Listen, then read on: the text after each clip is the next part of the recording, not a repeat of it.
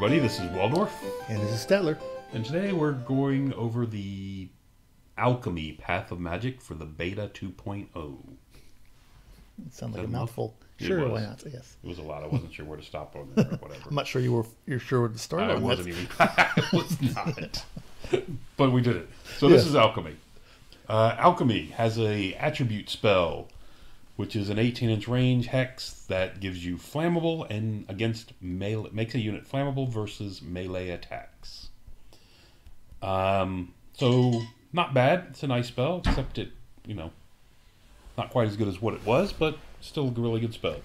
Yeah, I mean it's helpful. I won't say that's fantastic. But, well, because some of your other stuff is flaming, so yes, that it's helps. It's the melee attacks. It doesn't help against Correct. shooting attacks. It used to be against spells as well. Spells as well, which But anyway, so yeah, okay. The number one spell, and just a reminder, your apprentice can have the number one spell. Your adept can have 1 through 4, and your master can have 1 through 6. And that's important now that you see how they've reordered the spells, so only the masters have access to certain things. Okay, number 1, Quicksilver Lash. Casting a 7, range of 24, it's a hex missile damage, instant. Target suffers D3 plus 1 hits with flaming attacks, magical attacks, and armor penetration 10. So no armor, basically. These hits always wound on a roll equal to or greater than the target's armor save. An unmodified 6 is always wounds, and a unmodified 1 always fails to wound. So whatever your armor save is what they wound on. It's the old metal shifting. It's a whole lot to say metal shifting. Yeah. Well, I guess at least that way you don't have to go to the rule book and figure out what it is. Correct. Or create reasons to use the metal shifting. So it's a standard rule. So that's fine. So it's basically the same as it was before. It's nice against armored stuff. Yep. And particularly if it's particularly tough armored stuff. That brings us to the Word of Iron, which casts on a 5 or a 9. It's got a 24-inch range. It's an augment. Lasts 1 turn. The target gains +1 or +2 armor. This is actually really nice. Full turn to gain gain a point of armor is usually not going to help you much, but it's nice. It can put you over that edge where it matters. If you're high up on the scale, you really need to learn how to turn that thing off. Yeah, that's what it is. But +2 armor makes a big difference. Can make a big difference. Even +1.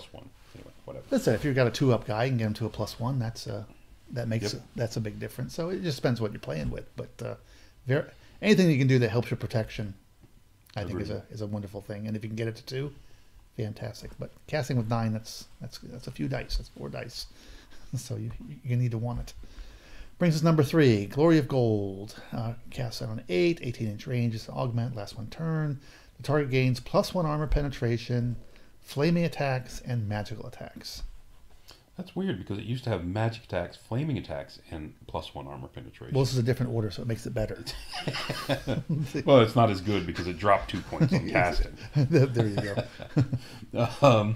Still a nice spell. So they actually made this overall easier to cast. Right. And when you're fighting against somebody with armor, it's nice to be able to get through it when you don't have an easy way to do it. Also nice when you're fighting against somebody, when you cast this on your unit, and the unit you happen to be fighting against somehow gets the alchemical fire cast on it. There is that. Yeah. It's a 2-for-1 spell. Yes.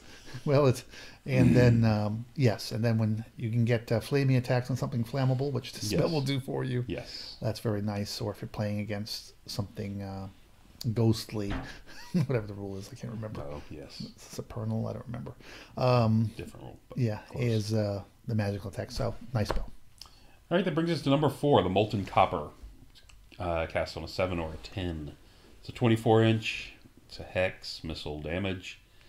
Target suffers 2d6 or 3d6 hits with strength 3, armor penetration 3, flaming attacks, and magical attacks. This is was a very good spell before, and now it's even better. Because it used to be strength 2, now it's strength 3. Retaining the AP 3. This is a really good spell. Really good spell. I mean, when it was strength 2, it was a nice spell. Now it's a good spell. Yeah, no. Well, the big thing is now at strength 2, it used to be good, but really, Often if you were they ruining on weren't armored, sixes. if they weren't armored, you're not that worried. Yeah, it's not that great. But now this is good. This is as good as a magic missile against a chaff unit. It's a magic missile. It's a strength 3, 2d6 strength 3 missile. It's a scary magic missile. Yep. So yeah, nope, like it. Okay, brings us to the number 5 spell, getting into the master wizards now. Corruption of Tin, cast on an 8, range of 36, a hex. It's permanent. The target suffers -1 armor. This is a very good. I always like this spell. I typically let this spell go when they cast it. Yeah, and you end up regretting it on turn 5 or 6. But if you're feeling somebody who feels monstrous cavalry, you just hate this spell. Correct. Because now they're shooting the hell out of you after they. But you're like, well, I'm a 3-up armor. I can deal with a 4. I'm okay at 4-up. Next thing you know, you're a 5-up. Exactly. So, anyway. Or they're hitting you with something that's a -1 armor save or strike. Yeah, no, it's nice. So that brings us to the Silver Spike. Another master wizard spell. With a 6, casting at 6 or 9, 18-inch or 36. It's a hex. It's a missile. It's damage. Instant. Target suffers 1 hit with strength 3, 6, armor penetration 10, magic attack, multiple wound D3, and penetrating. So it's it's a bolt thrower. It's an auto hit bolt thrower shot. Exactly. Yeah, it's a little easier. It's what it is. You need to cast it on a 9 to hit something at 36. Only a 6 at 18. Yep. It's another nice spell. I like it. I always have liked it. Still do. And those are the spells for alchemy. Yep. I like this lore a lot.